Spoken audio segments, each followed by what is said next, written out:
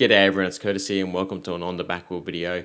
Today I'm going to do my top 5 adventure bikes of 2023. I'm going to split them up into 5 different categories. We're going to have budget, lightweight, middleweight, mid to large capacity and big bore.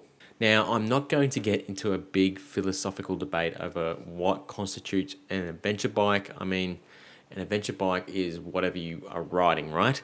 But for this video, an adventure bike is a bike designed to be ridden both on and off-road over reasonably large distances.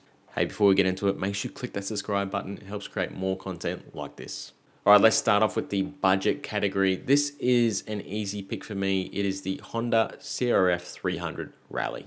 Starting at approximately $10,400 right away in Australia, you're getting an absolutely bulletproof motorcycle that you could really ride around the world and not worry about any reliability issues.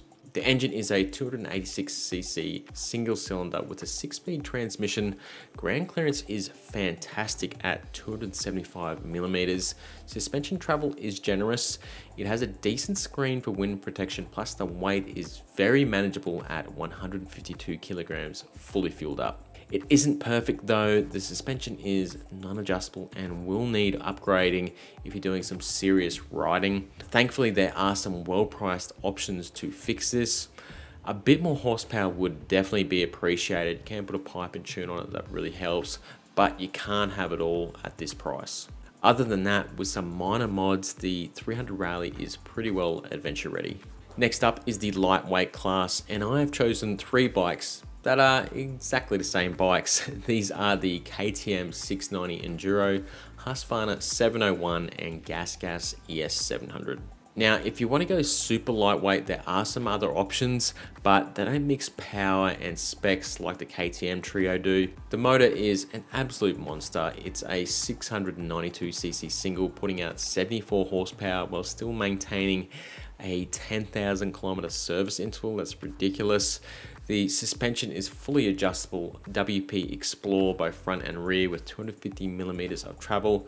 Ground clearance is generous at 269mm and weight is kept very respectable at 146 kilograms. The only things holding these 3 back is a relatively small fuel capacity and a lack of wind protection. The fuel capacity issues can be alleviated by adding a RAID auxiliary fuel tank or carrying a fuel bladder. You can add a basic screen, or if you're really keen, several brands do rally towers that look absolutely trick. So while the 690 range is technically a dual sport, boy does it make a mean adventure bike when it's set up. Now, perhaps the most hotly anticipated class at the moment is the middleweight category. A strong argument can be made for the Yamaha Tenere 700, but I have chosen the Aprilia Touareg 660. The Touareg has taken the adventure game to another level. I have one recently for review and it is a fantastic motorcycle.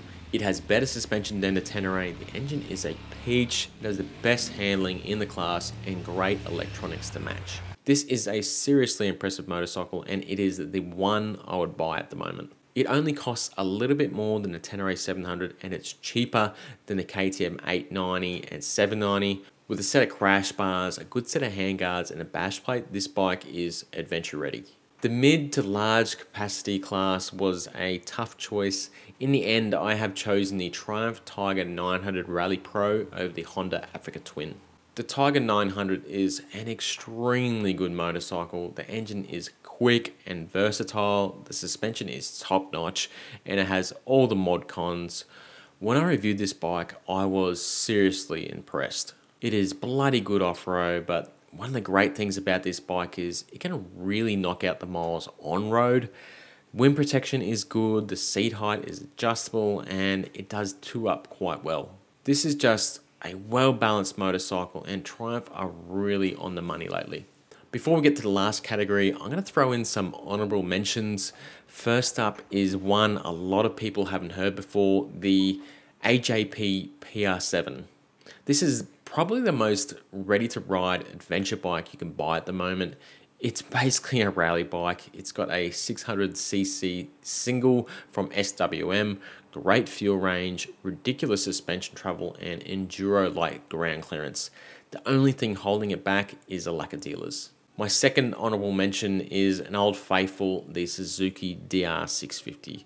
The big DR is pretty basic athlete crate, but it's so simple to fix, easy to mod, and there are a ton of aftermarket parts out there for it. Go DR. Last but not least, we have the big bore class. There are a few different ways you can go with this, depending on the kind of riding you are doing. I have chosen the B&W R1250 GS Adventure. I mean, if you're gonna go big, right? There are 6 variants of the Adventure, but I'd just go for the base Adventure. What you're getting on the Beamer is a ton of creature comforts, the legendary flat twin that now pumps out 136 horsepower and a ton of torque, the unique telelever suspension, and there are a gajillion accessories available for the Beamer. The GS is in its element, pumping out huge miles both on and off the road.